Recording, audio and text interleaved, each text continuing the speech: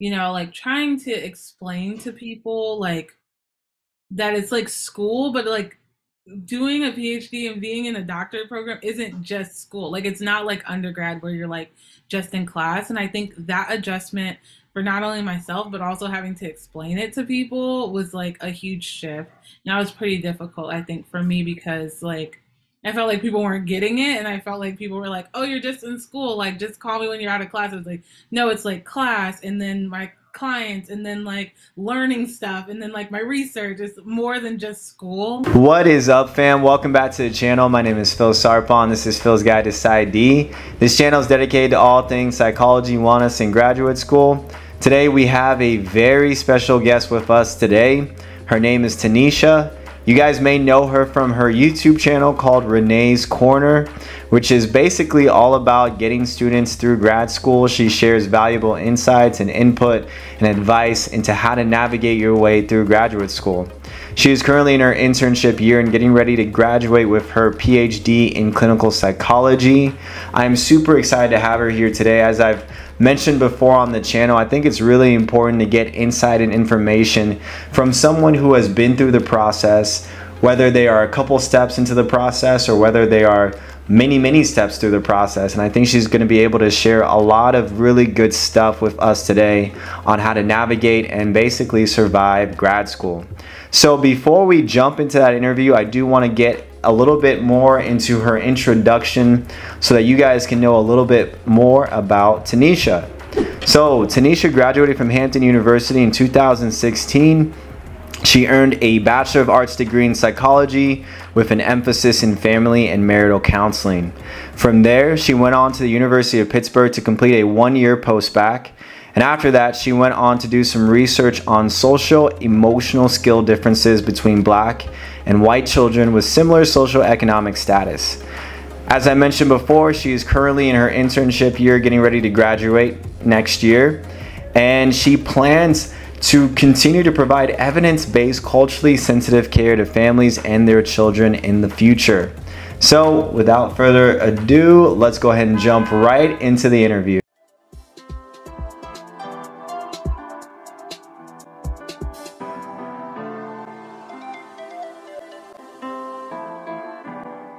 All right, Tanesha, hey, how are you doing today? I'm doing good. How are you? I'm so excited to be here. I'm doing great. It is so good to see you. Thank you so much for having the time for us. This interview has been long awaited, I and know. I'm super excited to get into it. So, Yeah, for sure. I feel like we've been talking about it for like months now, and I'm like, yes, finally we can get it done. I was like, yes, let's go. So, yeah, let's just jump right into it. First of all, so I know that you are currently in your internship right now, and we'll talk a little bit more about your internship process later on. But even for right now, I'd just love to know, just in general, what got you into clinical psychology and kind of your journey into clinical psychology in grad school? Yeah, so in high school, I took a psychology class like on a whim, just like an elective. Prior to that, I was going to go to school for lawyer. I was going to be a lawyer, and I wanted to be a politician. And so I took this psych class, and it like changed my entire life. I was like, oh my gosh, this is so cool. And so then from there, I went to Hampton University and HBCU in Virginia. And I was like, oh, I'll be a marriage and family counselor. I really want to focus on families, but not so much marriage because I took a marriage and family class and I was like, oh no, this couple stuff is not for me. I was like, this isn't it. And so then I had to like go back to the drawing board of like, okay, let's find a different career because I was like, nope, I'm not gonna do this marriage and family thing anymore. So then like I discovered research a little bit. I had an internship out at Stanford. I was like, oh, this research thing is really cool. Like I could do this with psychology. And then yeah, I just kind of like stumbled into it. I had some mentors be like, I think you should go get your PhD. And I was like, no, I'm not going to do that. And they're like, no, I think you should really do it. And so as I like went through Hampton, I was like, kind of like resisting them being like you should go get your doctorate. And I was like, nah, it's not for me. I'm just gonna get a master's and be done. And then yeah, I did like an internship and I was like, okay, yeah, maybe this PhD thing will be cool. So yeah, I feel like it's been like a lot of little steps into the journey of clinical psych, and then I just really like stumbled into it, and it's just been a great fit since then. That's awesome. I mean, that no, that's so cool to hear. So, for your internship, you said you took an internship right before kind of going into clinical psychology. What was that process like for you?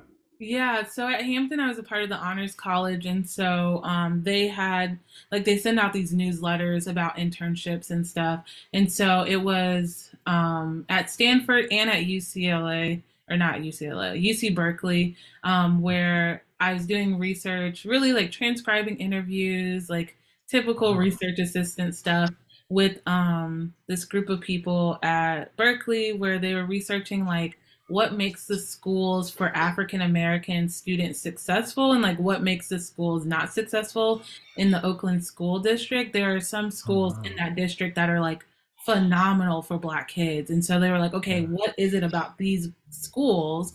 And so they interviewed the kids, the principals, the parents at like the schools that were performing really well and then the schools that weren't performing as well. And then like that was my real first exposure to like just research that wasn't like research methods class. And I was like, this is amazing. Like, how can I do this for the rest of my life? Like, it just changed research for me. And I was so appreciative because like it was cool research, it was cool interviews that we were getting to do. We got to present to the lab that we were working a part of and just it was just like awesome. So yeah, that was at Stanford and sort of kind of Berkeley. Got you. Okay, that's amazing. I think it's so cool that like I think even with clinical psychology, like even for me, I didn't have a lot of information about it. And so it's cool that as you started to know more about it and you got opportunities to learn more about it, it became more clear to you over time. And so I love the fact that it was something that you were like, ah, this is not what I want to do. But then you started to see, like even with the research and stuff like that, how it could be something that you could see yourself doing. Yeah, for sure. So tell us a little bit about maybe your first few years in graduate school and what that was like for you in being a clinical psychology doctoral student. Yeah, it's so weird. It feels like in some ways like I'm done with that phase of my life, but I'm still like also still a doctoral student. So I go to St. Louis University, and so it's a I would say a smaller program. Well, I don't know, smaller in the sense of like it's not like a huge R1 institution, but they do a lot of research. It has been, I think, a really good training experience. Like I remember like when I first got there, like, oh my gosh, this is exactly where I should be. Like my mentor is Dr. Kira Banks. She's amazing. She's like this awesome black woman, clinical psychologist, but she also does like a lot of work outside of like academia, which is what I really want to do. And so it's just been awesome. Like I feel like the first year was just a lot of coursework, and then like once I started doing more of the clinical stuff in my second year, I was just like, oh my gosh, this is exactly what I should be doing. Which feels good because I know that some people don't get that experience of like, ah, is this what I should be doing or not? But when I do like therapy or when I'm like working with kids, like it just feels so natural and so like right. It makes me so happy. Yeah, I mean, I heard that it seemed like there was a lot of different interests there, right? Because you've talked a little bit about your research and you seem to really like therapy and stuff like that. So I guess as you were going through graduate school, was it clear in the beginning of like what you knew that you wanted to do for your career, or did it kind of shape over time in terms of the experiences that were coming your way? Yeah, I still feel like it's not clear to me what I want to do. There's just too many options, and they all are really cool, and I'm very indecisive. So as I was going through my program, I think my, I guess, inkling was to just try it all, like try all the things. So I'm a child psychologist in training, I guess, and so there's a lot of child psychology, like sorry, there's somebody backing up outside. A lot of child psychology opportunities, and so I just like I'm gonna try them all. Like, what'll happen? So I tried working at a school. I've worked in a children's hospital. I worked at like an autism center. I have done a private practice, and so I was like, let me try all of these things because I I'm indecisive. I don't know what I want to do anyway, so I might as well try all the things out.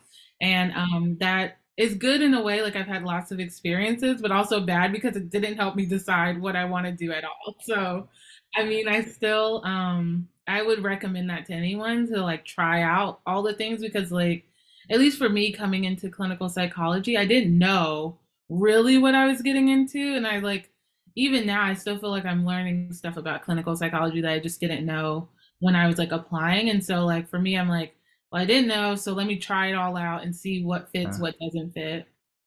Gotcha. Okay, yeah. I can totally relate because I think even for me, I was definitely a little overwhelmed with all of the different things that clinical psychologists in general can do.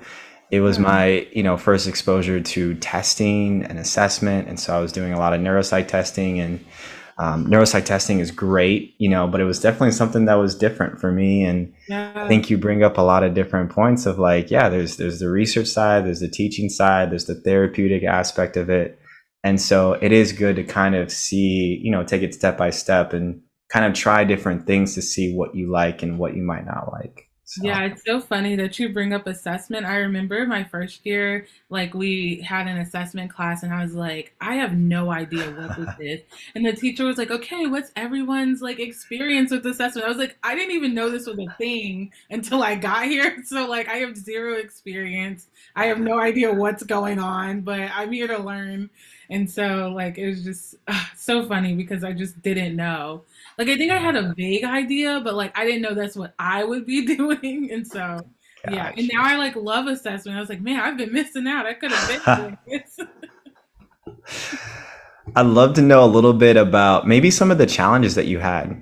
So maybe as you were going through graduate school, obviously graduate school isn't all rainbows and sunshine. There are some difficult challenges. It can be busy at times. And so what were some of those things like in terms of how you went through them and how you kind of overcame those challenges? Yeah. I think one of the biggest challenges for me was moving to St. Louis. So I'm a military kid. I move a lot. And I had grew up about like 40 minutes or so north of St. Louis. And so I hadn't been to the city as an adult ever. And so like my conceptualization of St. Louis was very skewed by like middle school Tanesha. And then when I moved as an adult, I was like, this is so different. And my parents weren't there, and just like the isolation I think that comes with graduate school of like my peers are all having like jobs and like accomplishing other things where I felt like I was just like in school somewhere. And then I think, like trying to explain to people like that it's like school, but like doing a PhD and being in a doctorate program isn't just school. Like it's not like undergrad where you're like just in class. And I think that adjustment for not only myself but also having to explain it to people was like a huge shift. And that was pretty difficult, I think, for me because like I felt like people weren't getting it, and I felt like people were like, "Oh, you're just in school. Like, just call me when you're out of class." I was like, "No, it's like class, and then my clients, and then like learning stuff, and then like my research. It's more than just school." And so I think like that adjustment was like a pretty heavy lift just because like I think we're learning so much so fast while also Mhm. trying to adjust to a new program, new plays, while also trying to like figure out your feet as a professional. And so it's a lot. It's like trying to drink from a fire hose. It's like all these things thrown at you. You're not going to be able to drink that much. You're just going to be overwhelmed. Right. So I think that for me was like my biggest challenge, I think the first 2 years. And then the last 2 years, I think I did a much better job of finding community and other doctorate students throughout the pandemic, which is kind of like counterintuitive. You think I'd be more social before the pandemic, but I feel like I'm more social after, well, after the pandemic. And so I think the last 2 years, the biggest challenge was just like time management. There's just so much to do, like applying the internship, applying the practicum. I think in your third year, there's just so much more at stake. Like there's just so many balls in the air. Like you're just like, I'm like handling it, but it's really scary, and I don't know what's going on. So I think that was like Yeah. the biggest challenge is just like managing it and learning like I guess that you're managing it doesn't look the same as like your classmates managing it. And so like learning to be okay with that too, I think was probably one of my biggest challenges. That's so true. I think the transition of grad school is real. And like from going from undergrad, or even if you've worked for a couple of years and then you go into graduate school, like it's still an uphill battle to try and figure out all of the different moving pieces. Because I mean, just like you said, it's like you do go to class, but then after class, like you still have tons of different things that you have left to do. Yeah.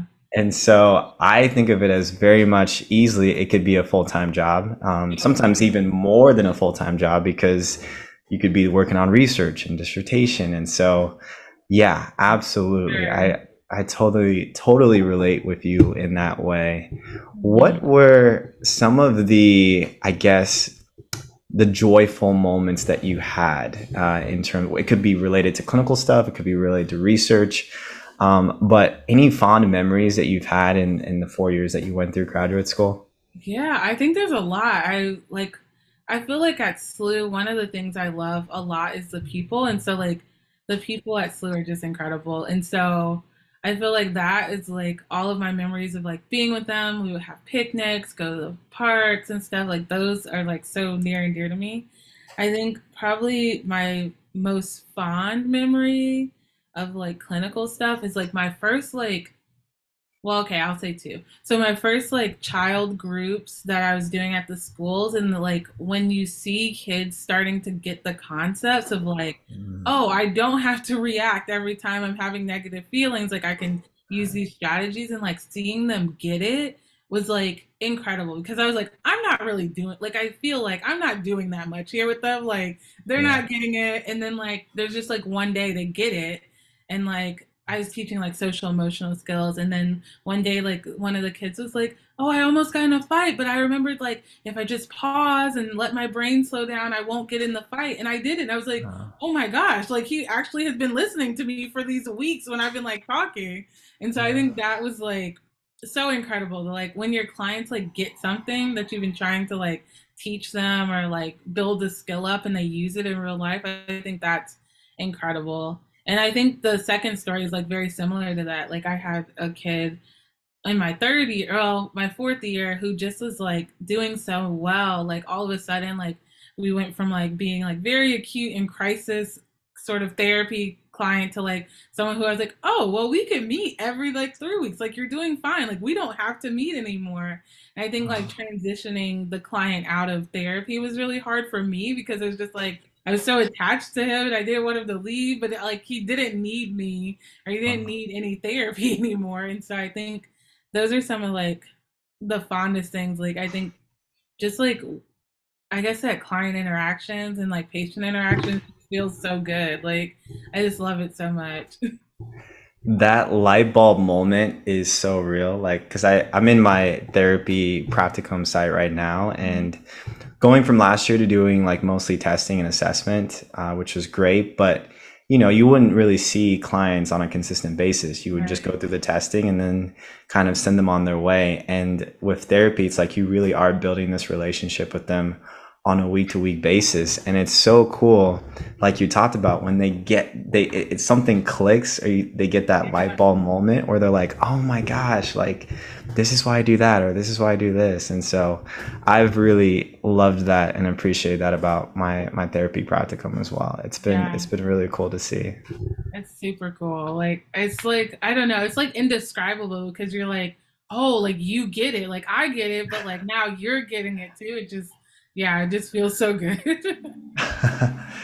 So what, because I know you've already kind of mentioned a little bit about what you want to do in the future, but what, let's say 10 years from now, what do you want to be doing? Like, you talked about kids and stuff like that. Do you want to specialize in child psychology, or, do you see yourself on a day-to-day basis doing both therapy or assessment, or is it going to be a little bit of both, or one or the other? Like, where do you want to see yourself in 10 years?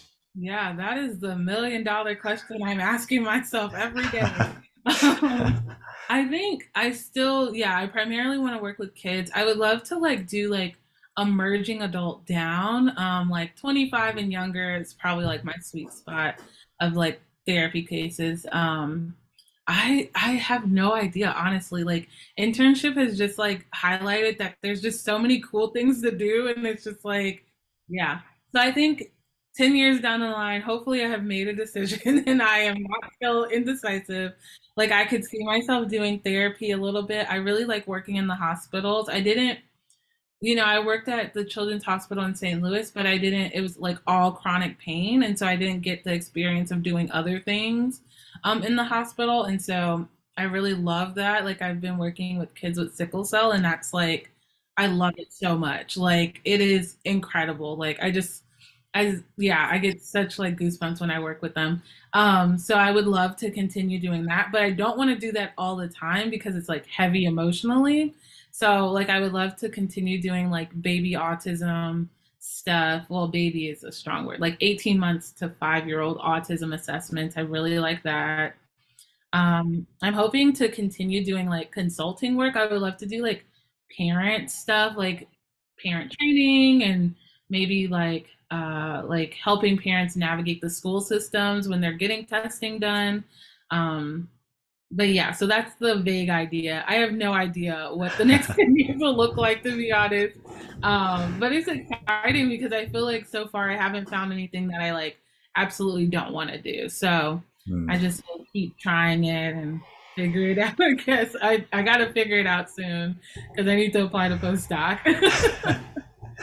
It is super exciting because yeah, there's endless possibilities of what you could do, and the training that you've already gotten so far is only going to prepare you and propel you to what you do next. And so I feel the same way too, in terms of like I feel like every semester I learn something and I'm like, oh, I could do that. I could like specialize Yeah, in like exactly. trauma, or I could do more like community psychology, or I could do this. And so yeah, it's definitely like a learning curve of like, okay, what do I actually want to do? But it's cool though that you do have time at least, and you can still kind Yeah, of figure it out as you go along the way. So yeah, I know I do want to talk briefly because I'm sure a lot of the audience already knows your work. You do have a YouTube channel, which is yeah. called Renae's Corner, which is actually how I found you. And I do have to say, thank you, thank you, thank you for that YouTube channel, because even when I was thinking about clinical psychology and I wanted to be, I wanted to go into clinical psychology school, I was looking online and I was looking on YouTube and your channel came up, and I think I watched so many of your videos. You described the field so well, and you described, your personal experiences and stuff like that too. And that just helped me to give just a better idea of what it could look like for me. So thank you, thank you, thank you for that channel. Um, do you have any plans of that channel? Well, actually, I want to know, how did that channel come up for you? Like, how did you start that channel? And yeah, where do you see that channel going forward in the future? Yeah, so Renee's Corner did not start out as a grad school channel. I think I started it when like it was almost like a couple months after I hadn't gotten into grad school the first time I applied, and I was like super lonely. Like all my friends had moved from Hampton. I was still living in Hampton because that's where my family is from, like near there. And so I was like, okay, well, I'm like super bored and lonely, and I was taking classes online and I hated it, and so I was like, I need something fun to do that I like to do. And I love like creating and being creative in that way. And so I sort of like, I think I like vlogged my birthday or something. And then that sort of like spiraled into like, okay, well, I'm going to do this YouTube thing. And then like at first there was like no niche. Like I don't know what I was supposed to, just random stuff like my birthday, my cousin's birthday, my dad's surprise party. Like it was just random stuff on the channel. And then I went to Pittsburgh, and there was like this I want to say like this like aura about social media and being a psychologist. They're like, don't be on social media, lock down all your stuff. And so then I wasn't really doing much YouTube there either. I think I was doing like food hauls or something, like stuff that didn't really matter. So then when I moved to St. Louis, I was like, no, like I think it's important to do like YouTube about psychology. There was like no one really doing like academic Right. influencing when I started, when I was like, okay, I'm just gonna try this. Like I'm gonna be like, what's in my bag, or like stuff that people were doing for undergrad and just like apply it to grad school. Yeah. Um, And so then I was like, well, there's all this stuff that I know that I didn't know before, and I'm sure other people don't know. And so I was like, well, there's no use of like me dying with this knowledge. I might as well share it. And that's really important to me. And so I was just like, okay, so whatever I learn, I'm going to put on this channel. And yeah, so that's sort of like where we've been. I had to like take a break from the channel for a little bit just with transitioning to internship, but I plan on like making, well, I've made a couple of videos about like applying to internship, how to like apply.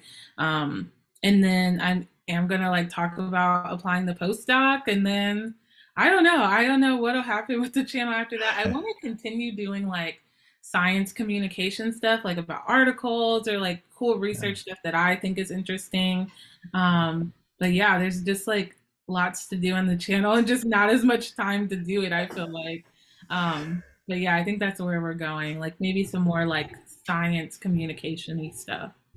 Oh my gosh. No, that is so cool. Like I said, I mean, I feel like you are one of the innovators of just like that social media influence of clinical psychology, because I think it really is important because, for so many people, especially like even as I was in high school or even in college, like clinical psychology was just not one of the things that was talked about a lot, either from faculty or professors or from other people. And it was really hard for me to find information about it. And I feel like the virtual space, you can have sort of a virtual coach or a virtual mentor to actually kind of help you through that process. And I love social media for that. I mean, obviously there's so many cons of social media, but that huge pro, it really is being able to help people kind of realize what they want to do and to be able to see themselves doing that in the future. And so that's Yeah. why, yeah, I love your channel for that. Oh, So thank you so much. Yeah, for sure. I think that that was one of the things that was really hard for me. Like I knew like one clinical psychologist, but at the time I didn't know she was a clinical psychologist. She was like my professor at Hampton. And so like when I was asking people about like, okay, I don't want to do like social psychology, like I really want to do this clinical psychology thing, like no one really had any answers for me. And so like it took like me leaving Hampton and like going to Pittsburgh. They have like this bridge program to like bridge people into PhD programs, and me being like, "Hey, I don't know how to do this. Like I need help. Do you know anybody? Can you connect me to people?" And so I think, you know, there's just like not enough knowledge, and like I even now I still feel like there's stuff I don't know about clinical psychology that I'm like finding out. I'm like, oh man, I should have known that. But yeah, I think, yeah, I feel like there's almost like people are like afraid to tell like what clinical psychology is. Like we're very important, and maybe there's like stigma around like being like psychologists and supposed to be like blank slates, and we're not supposed to tell people how to get into the field or whatever, or like gatekeeping maybe. But yeah, I just feel like that was like so unfair. And I was like, how are these people getting into these programs and I can't figure it out? I think that's such a valuable point that you bring up, because I think that, I don't know, with psychology, that for me, I think, it's one thing to be in the mental health professional as a minority, right? And to even have that kind of mental health stigma in certain communities and stuff like that, and kind of breaking through from that and being able to represent who you are, especially for others who may have not seen themselves in that space initially, I think is Right. really, really, really key. And so I'm hopeful of where the profession goes. I think I'd have to double check, but I think 4% of clinical psychologists are like African American. I think it's, Mhm. and so it's one of those things of like, well, how do we get the word out there? How do we approach other maybe high school students or college students who Yeah. may not even be on their radar, but how do we promote it in a way that people can see how they might also want to help their community as well, and breaking that Yeah. stigma. So, For sure. I wish like high school Tanesha would have like had the opportunity to like just know that there's so many other things in psychology besides like being a marriage and family therapist or just being a therapist in general. So yeah, I wish that yeah, and so I've been doing a little bit of that, like talking back with my high school professor or my high school teacher. Like I've talked to students in his class about psychology, and I'm like, his class changed my life. Like it could change your life too. Come to psychology, it'll be great. That's so cool. Oh my gosh. Yeah, I love that. I guess one last thing that I want to also talk about is, so you talked a little bit about your graduate career with your first and your second year. You're in your internship now. What about the dissertation process? I know I've gotten questions about students asking me about the dissertation process and what that's like for clinical psychology students. Now that you're in your internship, how has that process been for you as you're either starting on your dissertation or finishing up your dissertation? How Yeah. has that process been like for you? Yeah, so for my program, you have to propose before you apply. And so um, my proposal has been done for a minute. I've had lots of hiccups with data collection, but that's not anyone's fault. It's the internet, I suppose. So I guess the process has been pretty, I think something that I didn't realize about clinical psychology that's different from other fields is that you're still doing your dissertation while you're still doing clinical work, while you're still potentially in classes. And so considering that, like, you're still balancing all the stuff you had before now plus your dissertation. And I think I underestimated how much time all that takes. And so yeah, so I'm in the stage now. I finished data collection, I think in May.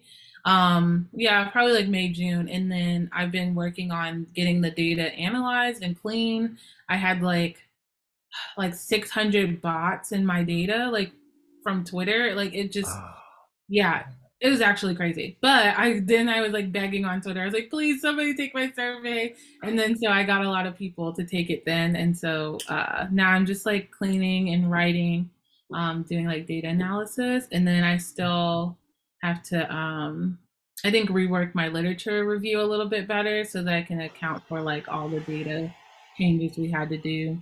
But yeah, it's going. It's just like time consuming, I suppose. And what is your topic?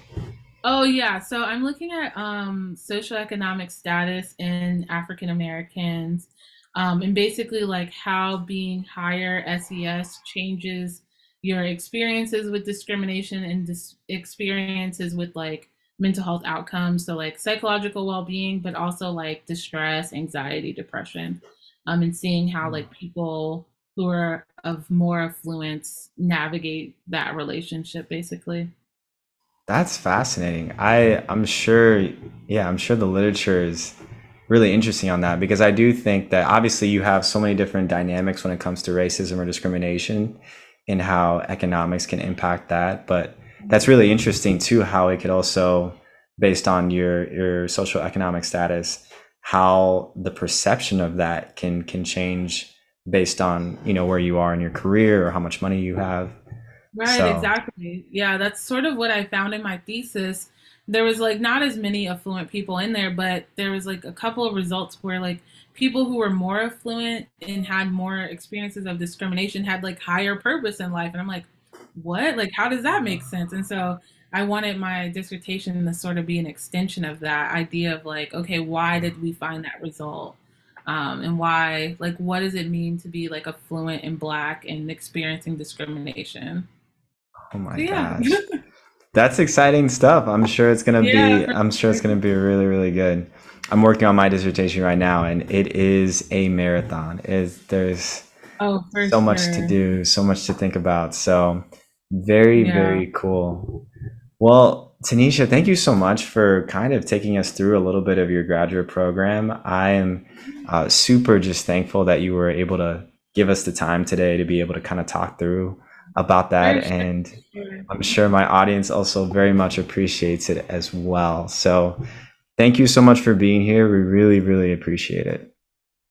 Well, thank you for having me so much.